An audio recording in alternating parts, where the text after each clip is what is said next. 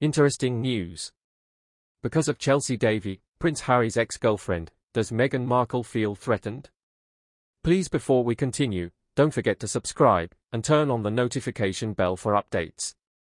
Meghan Markle, the Duchess of Sussex, reportedly felt threatened by Chelsy Davy, Prince Harry's ex-girlfriend, and reportedly told her to avoid the Duke when he approached her for his upcoming biography Spare. The mother of Archie and Lilibet allegedly warned Davy to keep away from my husband, according to a source who spoke with the New Idea. According to sources, Harry invited his friends and ex-girlfriends to consult with his ghostwriter about contributing to his biography, which will be published in January of the following year. Before breaking up in 2011, Harry and Davy dated for 7 years. Meghan was reportedly rankled when she found out he'd hit up Chelsy, according to the report, which cites a royal source. Everyone knows he probably would have married Chelsy if she hadn't objected to the thought of living a public life, the insider told the publication. Meghan tries to ignore this truth, but the knowledge that they have spoken to one another brings back all of her fears. Harry's plea was politely declined by Davy and Cressida Bonos after they had politely said they would give it some thought. In addition, from 2012 to 2014, Prince Harry dated Cressida Bonos for around 2 years. While visiting the UK for the Queen's Jubilee, Meghan Markle made a compassionate act that assisted American families. During a newborn formula scarcity, the Duchess of Sussex made it her goal to assist young families. When she visited the UK in June for the Queen's Platinum Jubilee, Meghan Markle made a covert donation to support American parents.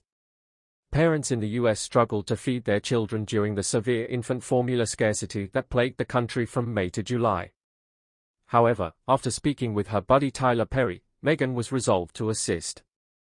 At the annual Baby to Baby Gala, which attempts to collect money for underprivileged children, on Saturday night, Mr. Perry spoke to an audience of 800 guests at Los Angeles' Pacific Design Center about the Duchess' generosity. He discussed the global infant formula scarcity and mentioned that an employee had come to him seeking assistance.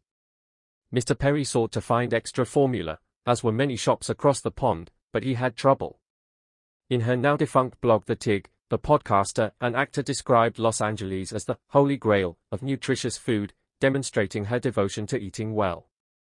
Daniel Martin, a friend of Meghan's who works as a cosmetics artist, told Gayle King before Archie and Lilibet were born, "I'm sure the baby's going to be raised like, certainly clean and green.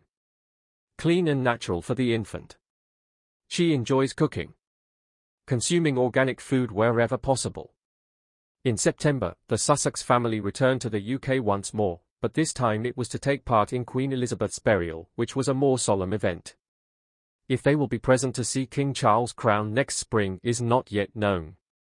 On May 6, 2023, which also happens to be Archie's 4th birthday, the incident takes place. In another news, the humbled S*X and the City star is given a coveted award by Queen Camilla. The 74-year-old actor, who was born in Riga, rose to fame in New York's ballet scene in the 1970s. Mikhail Baryshnikov, who portrayed Carrie Bradshaw's love interest Alexander Petrovsky in the HBO series Sex and the City, was handed the Queen Elizabeth II Coronation Award for his contributions to the dance industry by Queen Consort Camilla on Wednesday, leaving him humbled. When Latvia was still a part of the Soviet Union in 1948, Mr. Baryshnikov was born there in Riga. After beginning his ballet studies in 1960 in his hometown, he relocated to Leningrad 4 years later and joined the Kirov Ballet. But in 1974, while on tour with the Bolshoi Ballet in Toronto, he escaped to Canada and applied for political asylum there. The American Ballet Theatre and the New York City Ballet hired him shortly after he arrived there. "I truly don't have the words to express how I feel right now, but perhaps I can try to put my feelings in perspective," he said. "Dancing has always been my mentor, my instructor, and my closest friend. It has provided me enormous delight, never made me feel burdened, and never let me down. I feel fortunate to have discovered it. It has been an unspoken conversation with the globe. Thanks for watching till the end."